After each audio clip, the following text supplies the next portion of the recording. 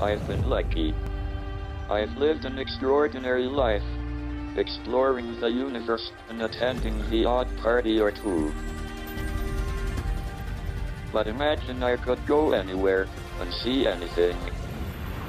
Well, in this bad boy, I can. Join me on a fantastical trip to my favorite places.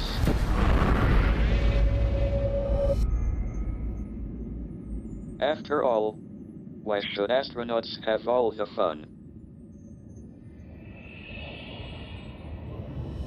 Every journey has a beginning, and my own had a very difficult start.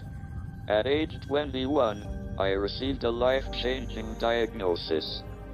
Doctors said a disease would steal my independence, and then my life. So I decided to devote what time I had left to studying something truly worthwhile.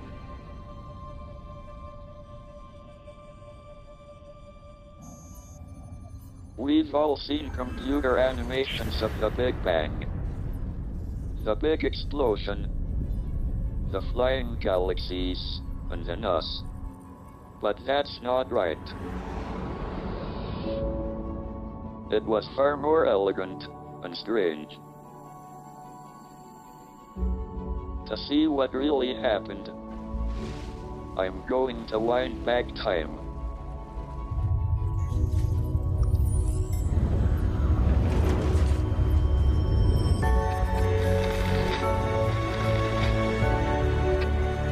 As we go back, everything converges. Space itself is shrinking, unwinding the work of 200 million lifetimes. Until finally, we reach a point of infinite density. The beginning of not just space, but time as well. This is my life's obsession. The Big Bang. There are no fireworks. Light won't exist for hundreds of thousands of years. Our universe begins in darkness, not in light. And time has begun to flow forwards. So the Big Bang must have caused itself. Because without time, nothing can have come before it. All around us, heat and energy are spreading at incredible speed. There are slight imperfections, some parts hotter than others. In a billionth of a second, it's grown from smaller than an atom to a billion kilometers.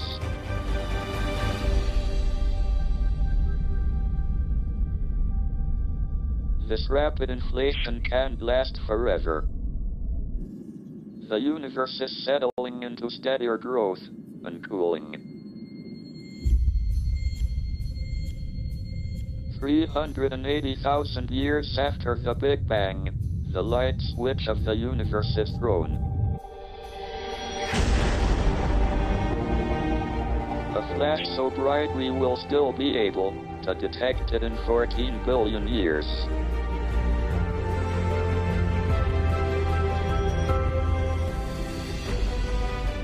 I predicted that this flash would contain fluctuations preserved from the Big Bang.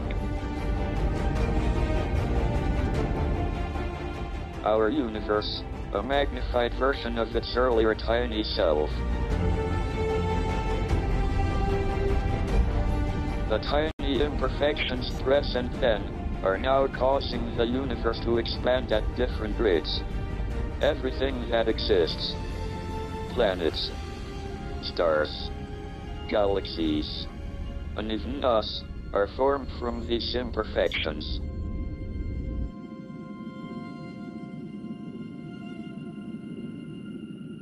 I am still on the same journey I began years ago. Just as the expanding universe slowed, so did the progress of my disease. I've been lucky to live to see some of my predictions confirmed. That first flash of light we saw is now called the cosmic microwave background. You hear it in the crackle of a radio, and see it in the static of a television.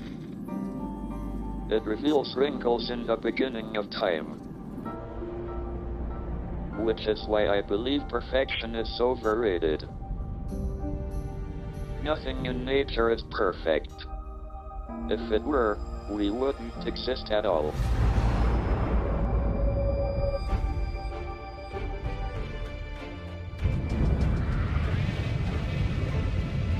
Any good adventure means taking a few risks, even if your reputation is at stake. Years ago I made a very public bet with fellow scientist Kip Thorne about one of the most mind-boggling phenomena in the universe. It was a bet I would live to regret.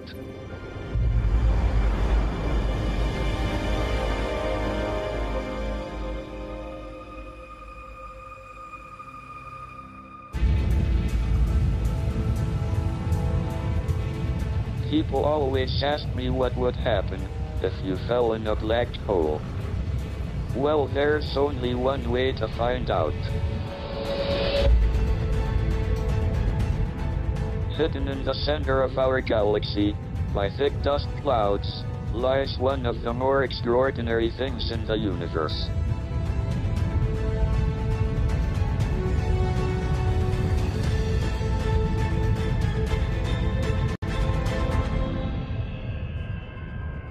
Sagittarius A star. A black hole with the mass of 4 million suns. It bends light around itself like a cosmic lens. So massive and dense that it warps space-time into an infinitely deep well. Its gravity is so strong, not even light can escape.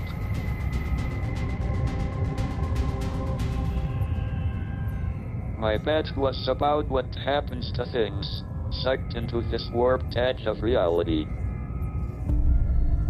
The nearer we get, the stronger gravity pulls. Harder on our front than our back. Too strong and it will stretch us out like spaghetti. Hopefully we won't get turned into pasta.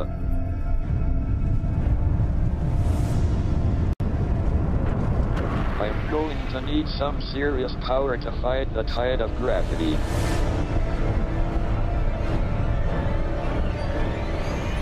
Go any deeper, cross the event horizon, and it'll be the last trip I ever make. Nothing escapes out of a black hole. Or does it? Eventually, I realized something could. It became known as Hawking radiation. You see, space isn't actually empty. Virtual particles and antiparticles are popping into existence all the time and canceling each other out. At the edge of a black hole, one particle might fall in, but the other could escape out into space. This would drain energy from the black hole and eventually cause it to totally disappear. So, I bet that everything that had ever fallen into the black hole would be lost for good. But that causes a huge problem. You see, you can think of the universe as a giant data file which constantly changes as one event follows the next. But if black holes can destroy part of this data, then the entire file becomes corrupted. And both the past and the future of the universe becomes uncertain. Eventually, I realized this must be impossible. So I lost the bet.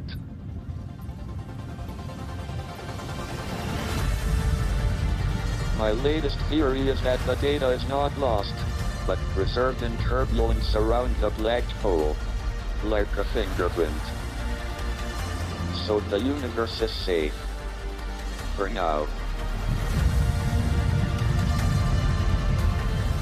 But if you ever find yourself heading for your own personal black hole, keep an open mind, and take your chances. You'll find a way out of it in the end.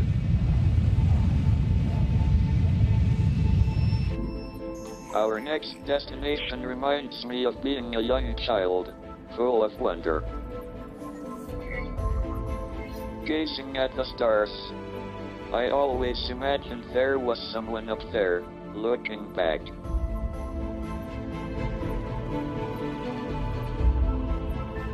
As I grow older, I am more convinced than ever that we are not alone.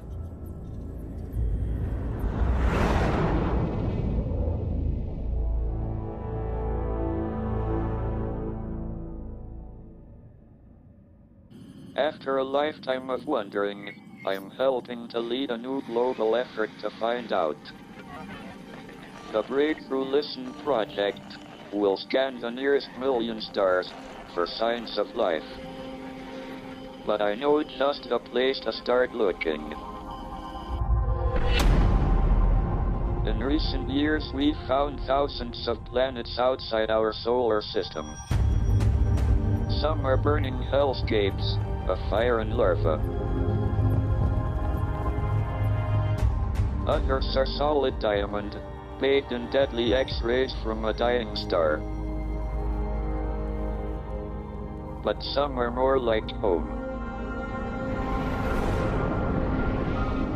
Incredibly, we found one only 16 light years away, right on our doorstep.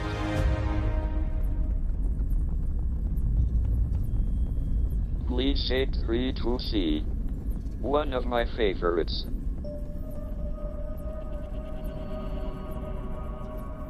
And one of the closest habitable world candidates discovered so far.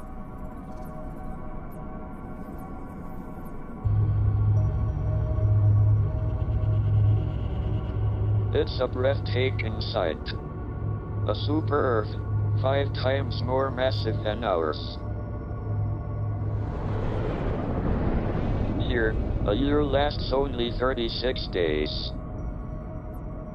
Its atmosphere could be thick, smothering the surface in superheated smog.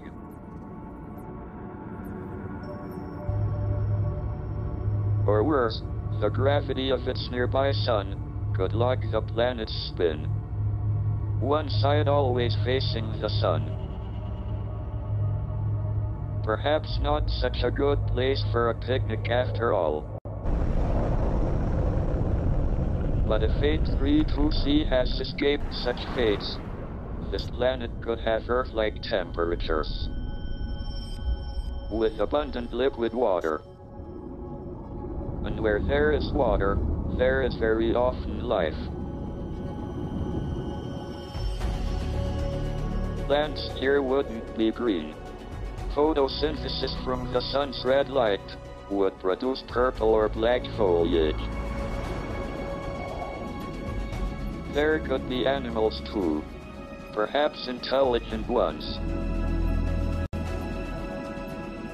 From Earth we cannot see what lies on 832C.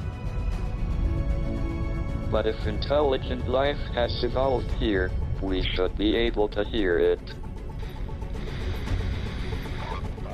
This planet is in range of the Breakthrough Listen project. Using the world's most sensitive radio telescopes, what might we hear? Maybe an alien opera. Or perhaps a phone call home. One day we might receive a signal from a planet like this. But we should be wary of answering back. meeting an advanced civilization could be like Native Americans encountering Columbus. That didn't turn out so well. Time to leave, I think. Finding intelligent life would be the greatest single discovery in history. It would force us to change. We would have to give up the idea that we are unique and start acting with more compassion and humility.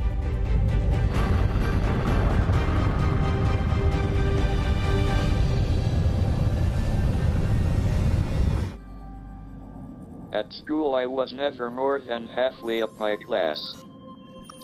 I like to think it was a very bright class. I preferred spending time taking things apart to see how they worked.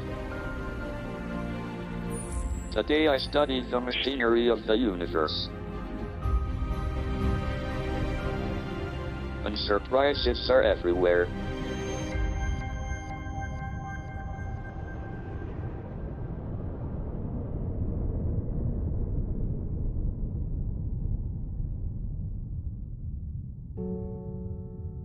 When I'm in need of inspiration, I often look to my favorite planet. A speck of light in the night sky that turns out to be one of the most spectacular destinations in the solar system. Saturn. I've no doubt that in the future, it will be a massive tourist hotspot, complete with hot dog stands and screaming children. But for me, it's the most beautiful cog in an intricate machine.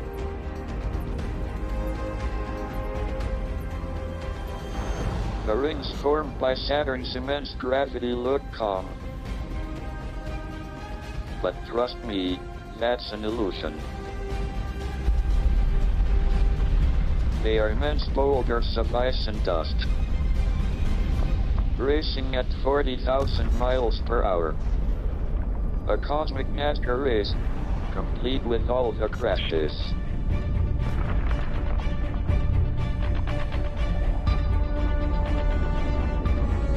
And there are enormous ripples, caused by comets striking and tilting the rings.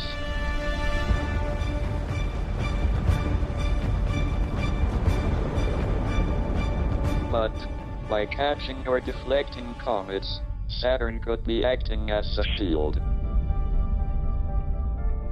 protecting the inner solar system from cosmic debris, safeguarding life on Earth.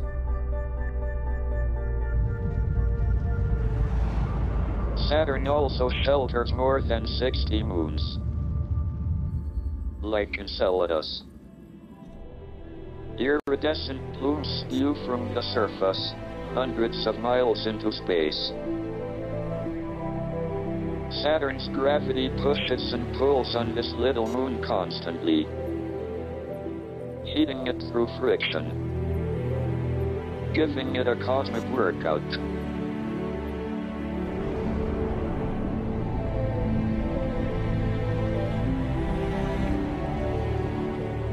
These aren't smoke or rock, but water vapor.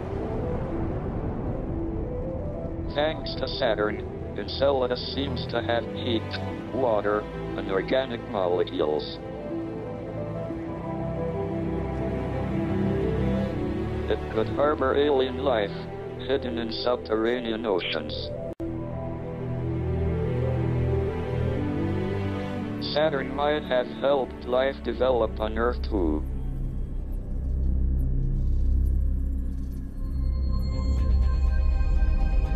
When the galaxy was forming, Saturn acted as a sort of cosmic counterbalance, its gravity stopping Jupiter from spiraling into the Sun, taking all the planets with it, Earth included.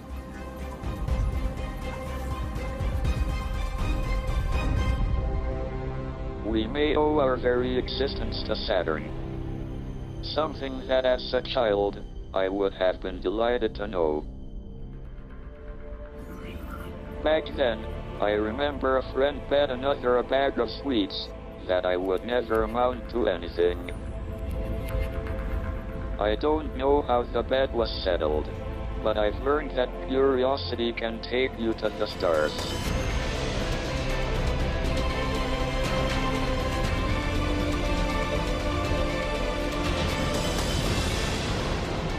And when you get there, who knows what you might find. Like Saturn, the universe is full of surprises.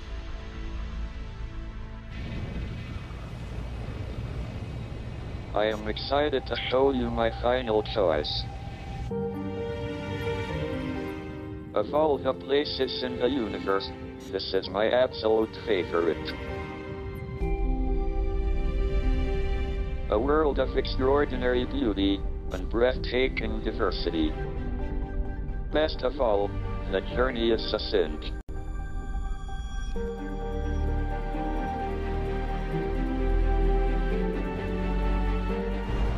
This remarkable planet gave us life, and continues to support us, even as we do it great harm.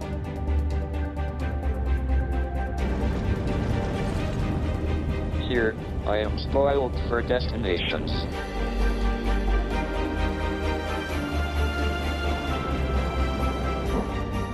I could choose to visit the cradle of humanity. Journey into the heart of the planet. Or back into the mists of time. But where I am heading is far more special to me. It's inspired me to do some of my best work. Given me many happy memories. And some sad and unfortunate places. My home away from home. Santa Barbara, California. In 1974, Caltech offered me a job in California, and I jumped at the opportunity. In the sun with my young family, it was a world away from the grey skies of Cambridge. I've traveled the globe, but I've never found anywhere quite like this. Many of my happiest days have been spent here, watching the waves roll in. It's a place with abundant life. The largest animals that have ever lived pass here on their epic annual voyage. It's a truly inspiring place to be. And it even has a beach club for theoretical physicists. The Kavli Institute. The perfect place for blue sky thinking. It was here, overlooking the endless Pacific Ocean, that Jim Hartle and I developed a radical theory. We proposed the boundary condition of the universe was that it has no boundary. In essence, that the laws of physics would hold true always. Everything in the universe, determined by a set of unchanging laws, even at the Big Bang. Completely self-contained. When you think of the universe like that, it's easy to see how truly unique a place like this is. It depends on a whole series of cosmic coincidences.